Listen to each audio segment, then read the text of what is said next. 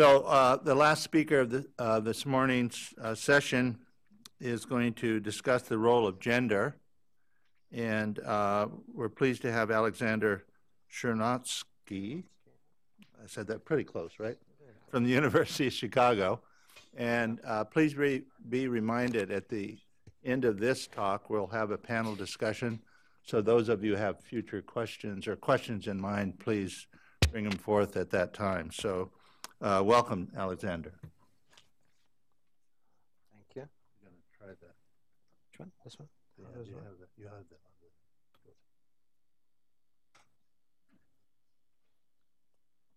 Okay.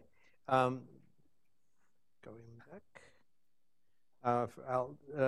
I'm thankful to the organizers for inviting me. I'd like to start with thanking people who did the work in my lab and collaborators, including Betty Tirillo. She's here, will be giving a talk. We started our germ-free facility together. Now she's the head of this queendom of hers. Question of sex. How can we or should use the animal models to study sexual dimorphism of disease? And what can we learn from these models? That's the questions I'd like to address. When sex is important? In infectious diseases, the sensitivity to disease, adverse effects of vaccination, these are the two sides of the same coin. And also vaccination efficiency is very different between genders. But all these three traits are, again, the flip side of looking at autoimmunity and cancer. There is huge bias in different diseases, including infectious diseases, autoimmune diseases between males and females.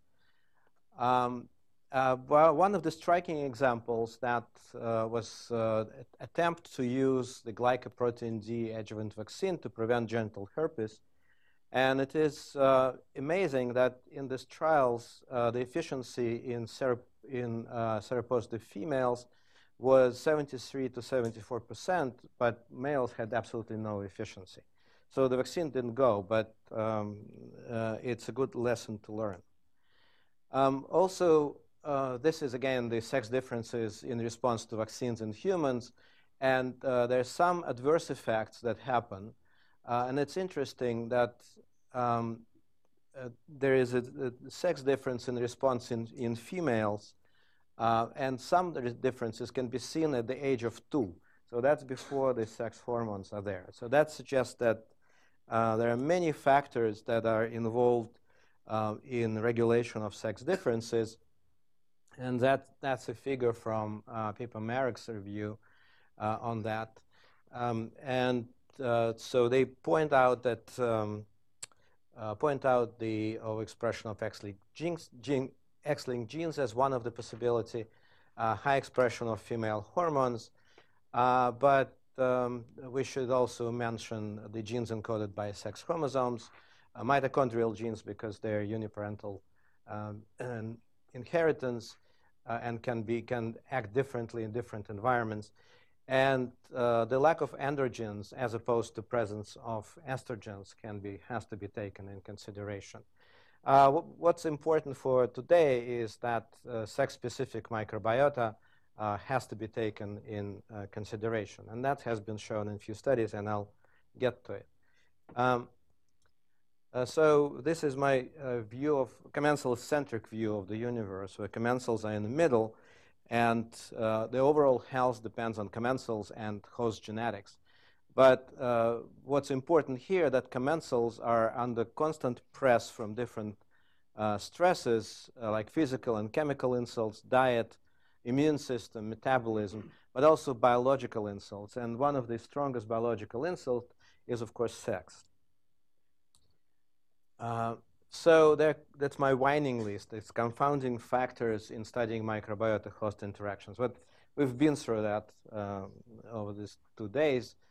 And starting from enormous complexity of microbiota, involvement of communities rather than individual isolated lines, sensitivity to various environmental factors, multiplicity of host microbial centers, sensors, the difficulties in applying Koch's postulates, and difficulties in cultivation. So all of that leads us to relying a lot on sequencing and analysis of microbiota, which is similar to trying to make sense of all these details and put them together into one moving vehicle. So the studies tend to do the following. So they identify a particular bacterium and suggest that that's the most important one. But nowadays, I think our honeymoon with sequencing is sort of 16S sequencing is sort of over. And but luckily, we have this germ-free capabilities. That's the original Rainier's isolator nowadays, and they also use this in which they were dipping humans in disinfectants rather than mice, and then humans were entering this sterile facility. Now, nowadays it's slightly different, but what we learned using germ-free capability is that microbes can be both inducers and negative regulators of autoimmunity. And my work is about autoimmunity. That's why I'm talking about it here.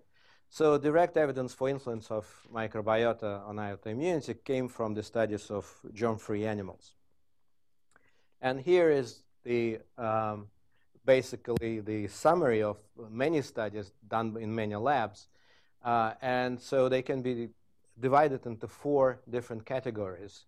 There are monogenic diseases that are totally insensitive to commensal regulation.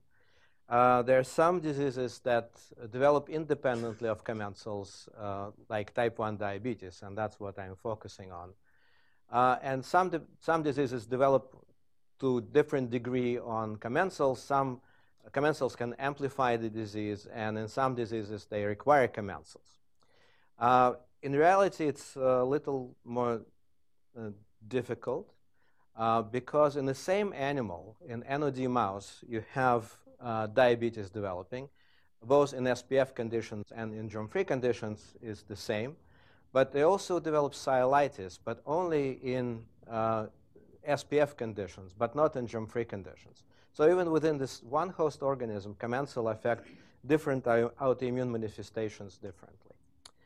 Long ago, a comparison was made by this group between different facilities around the world, comparing the incidence of type 1 diabetes in NOD mice.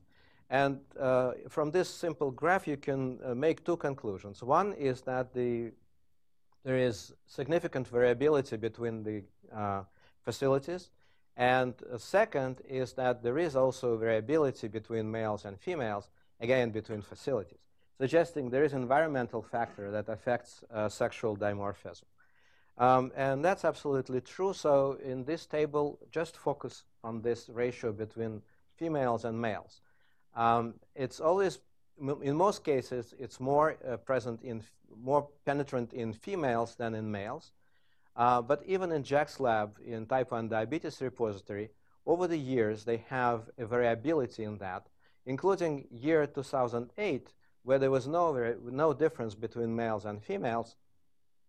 But they make a note in parentheses that in 2008, they had a trouble with light switch in the colony. So the mice were on a wrong light cycle, and light cycle can affect hormones. So that is the background of that investigation. But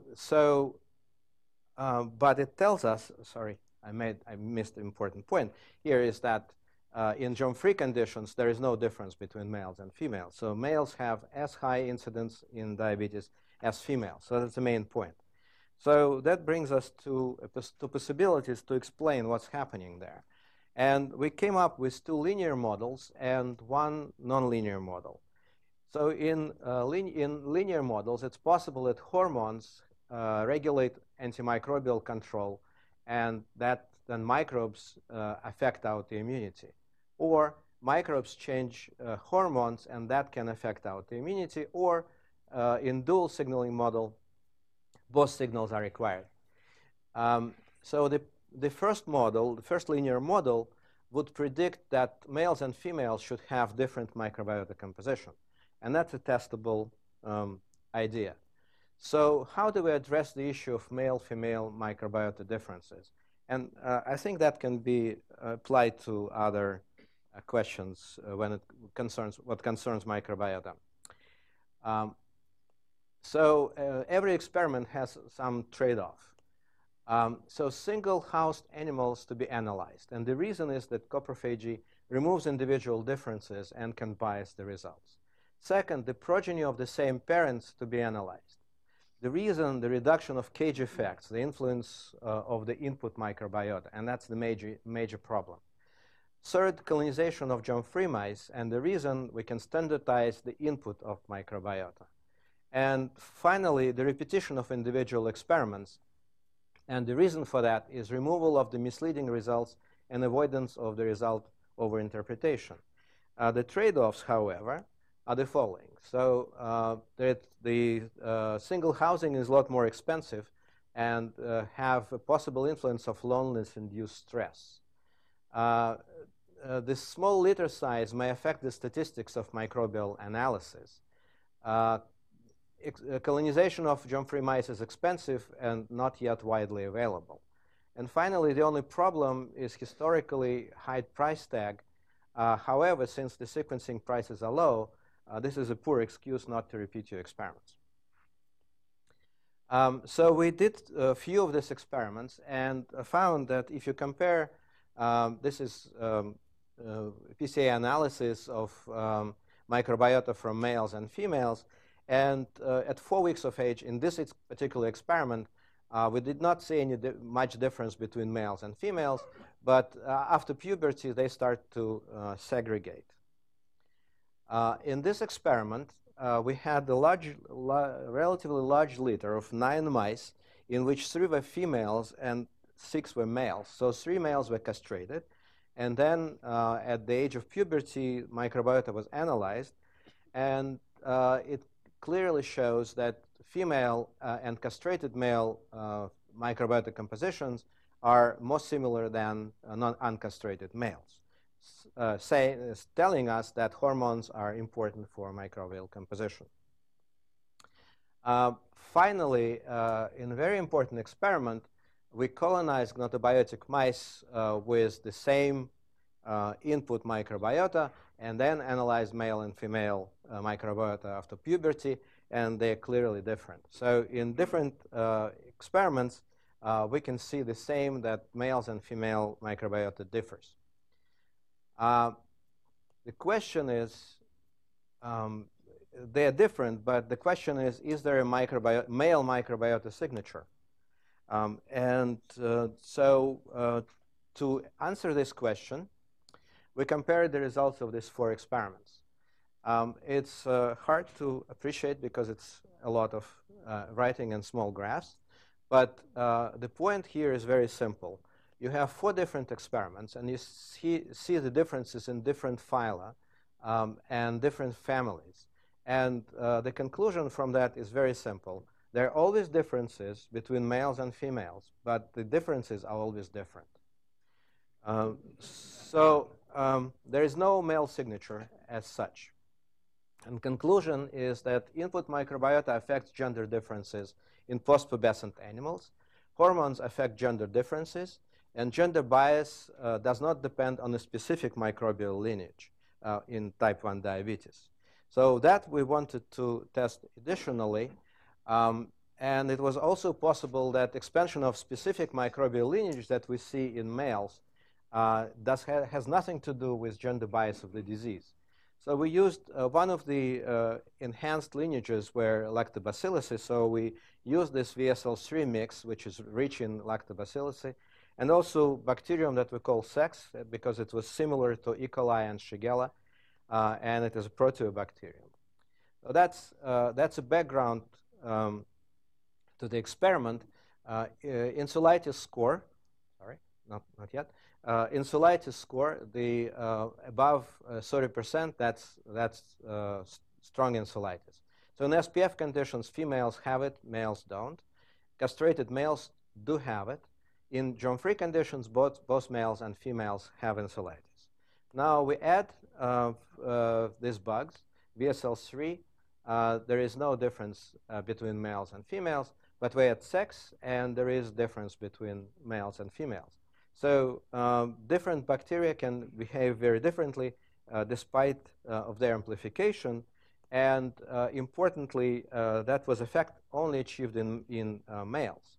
Now, we also used SFB in monocolonization experiment. And again, only in SFB colonized males we saw the retardation of the disease, but not in females. So not all bacteria can influence the gender bias, and bacteria of different families can affect very different families can affect the gender bias. Now, the second hypothesis suggests that microbes can affect the levels of hormones that reduce autoimmunity. But it also infers that male microbiota should affect disease development in females. We did experiments along these lines. And indeed, the similar findings were made by Jane Danska and her group, that in reality, colonization of mice increases the presence of the levels of testosterone. So if we just look at 12 weeks old SPF mice, they have high levels of testosterone. This is mock castrated mouse, that's castrated mouse, so we're really measuring testosterone. But if we give mice different bacteria, like VSL3, they don't induce too much of the testosterone, but sex induces a lot of testosterone, and SFB induces a lot of testosterone. That suggests that maybe there is something in it that some bacteria induce a lot of testosterone, but then, that may be the reason why there is sexual dimorphism. However, there is a bacterial mix, ASF, and it induces rather good level of testosterone, a relatively good level of testosterone. But in two studies that we done in 2008 and then Jane Danska studies, there was never a statistical difference between germ-free NOD male mice and ASF-associated mice. And then we decided to make this very simple plot in which you plot, again, the insulitis score versus blood testosterone. And open symbols are mice with no protective microbiota or non-protective microbiota. And dark signals are mice with protective microbiota. And you can see that even mice with very low testosterone levels, but if they have protective microbiota, they are protected. So since protective bacteria protect at a wide range of androgen concentration in blood, and ASF elicits reasonable levels of androgens but doesn't protect males from type 1 diabetes, it is likely that linear hypothesis B is also incomplete. So to make sure that male microbiota does not protect females, we did this experiment. We bred a trio of mice, and then we separated pregnant female, and she was now a single mom. With the second male and female, they were in traditional family. And then males were removed from the studies, but females were brought to puberty and then analyzed, and then they were expected to develop disease, and we followed that. And there was absolutely no difference between females taken from traditional family exposed to male microbiota and single mom where females were not exposed to male microbiota. So the conclusions from these experiments is that not all bacteria can influence the gender bias. Bacteria of different families can affect the gender bias. And importantly, protective bacteria only worked in male mice, indicating that they require male hormones to protect. And so we came up with this dual signal model in which you need at effector steps, you need both bacteria, microbes, and hormones, but they can be obviously amplified by regulatory loops. In some hormones amplify some microbes, and some microbes can amplify hormones. It also gives us an idea that these two signals do not have to be applied simultaneously, but they can be applied differentially during the development of animals. And I don't think we have time today to discuss that, but we have some evidence for that. Now, as I said, the things are always more complicated. This is sialitis, normal mouse, and this is mouse with sialitis. And so we compared male and female incidence of sialitis in NOD mice. In SPF mice, in females, there is a lot of sialitis, and there is almost nothing in very low sialitis in germ-free females.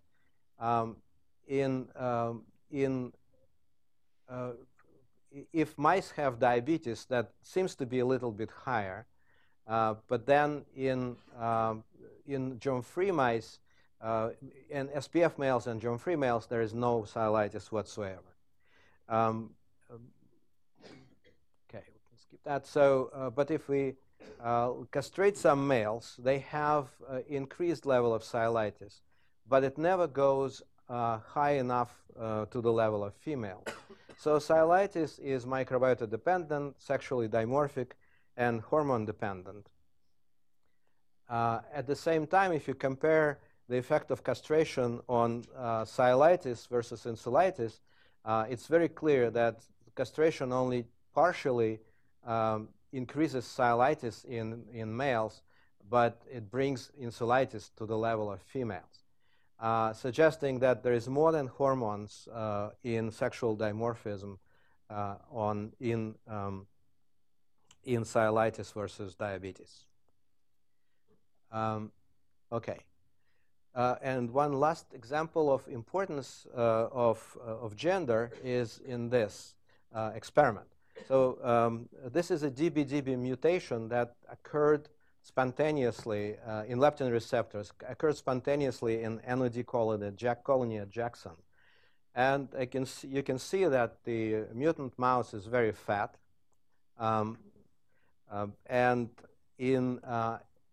So the question we wanted to know, or to have an answer for, is there a microbiota connection that affects autoimmunity in these mice? Because what Leiter had shown is that they're fat and they lose type 1 diabetes. They still get type 2 diabetes because they're fat, but they don't have type 1 diabetes. So we wanted to know what is the connection between microbiota and autoimmunity in these mice. And originally we had no idea that it has anything to do with gender bias. So we analyzed histologically the insulitis in the pancreas, and the answer was that there is a little of increase in infiltration in the pancreas in germ-free mice versus SPF, suggesting that microbes can be responsible for the lack of diabetes development, but it wasn't anything striking. So we sort of gave up on this project, but we found a very striking result. So in SPF mice, you're looking at the weight of mice during their lifetime, and males and females both get fat, very fat, and in SPF conditions. But when we repeated this experiment in germ-free conditions, it turns out that males were lean, as predicted by studies by other people that published similar observations. But females acquired fat. So there is a huge difference between males and females in germ-free conditions, and we don't have any idea why it is so, but we definitely want to learn that. That's about the same. So restricting the studies of mutants to one sex can lead to incorrect results and to breaking off the ramifications of interesting projects. If we would stop, at some point we would never know that's the case. And I can stop here, but I'd like to make a point because that's a widely discussed topic of host genetics and gut microbiota.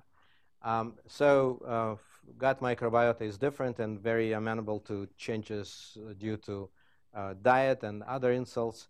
And mice seem to be better model to do that. However, there are there are dietary influences which are rapid and profound, and also facility, room, and cage effects. So it's not so easy to do in mice as well. So we use this method in which we use the same input microbiota taken from an SPF mouse, and then we put it into germ-free mice of different strains, and then you can do 16S ribosomal gene analysis. So the experiment I'm talking about, we use B6 feces, which we put into germ-free mice. And there's four types of mice: B6, C3H, bulb C, and bulb C with different MHC. It's congeneric mouse. We bred these mice in isolators and then analyzed the microbiota in the progeny. In this way, we don't have impact of the insult of transferring microbiota artificially, but through the breeding. And so that should be, we're only looking at changes that are relevant to strain genetic background. Obviously, bulb B6 was very different from C3H and bulb C microbiota, it was clear. But also there was a difference that we could see between MHC congenic strains based on the same background. But there was not many differences, and this is just the differences that are listed between these two strains. They went both ways. Some were higher in bulb C, some were higher in congenic strain. And so that's just examples. The good news is that they stay, in B6, they stay at the same level as in the donor's B6 strain. And then they amplified to different degrees in different strains. Even in this method, even if the differences are small, we can confirm that by quantitative PCR and find that they're real. Then the second question we asked is that, is there MHC dependence, or is it based on IgA responses? If this MHC dependence is based on IgA responses. So IgA can be produced in T-cell dependent manner or independent manner, and if it is T-cell dependent, that it has to be MHC dependent. So we did RNA IgA-seq, which other labs have done already, of microbiota from this MHC congenic strains. And that's a very simple experiment. You stain bacteria with anti-IgA antibodies, and then you sort physically into positive and negative. Then you're looking for differences. And in fact, we can easily segregate IgA positive versus IgA negative microbiotas. But if we look at the microbes that were different due to MHC and compare the abundance in IgA positive and IgA negative compartments, then this group of bacteria was not different at all. And that was not different. It was a little bit of trend in SFB, suggesting that that maybe some contribution from IgA here that was shown by other groups as well. But that was it. So there was not much. So most of IgA responses are not linked to particular MHC. Strain differences in microbiota only marginally depend on MHC polymorphism, probably due to T-cell responses. And the role of polymorphic innate mechanisms need further studies. We think that most of that is due to polymorphism in innate mechanisms. I'd like to stop here then and take questions.